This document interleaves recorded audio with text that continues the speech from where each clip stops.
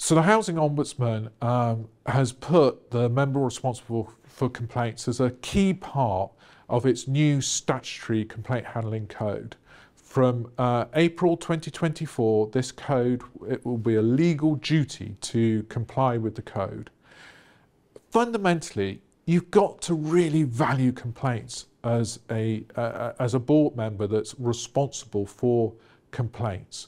You have to be able to recognise the rich insight that complaints offer, and not see complaints as a transaction between the landlord and its residents.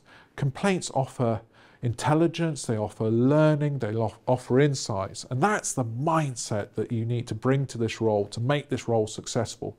So foremost, amongst the skills that you need and the competencies that you need to do this role is a passion for setting a positive complaint handling culture, for making sure that there is fairness and redress and strong leadership around complaints within the organisation.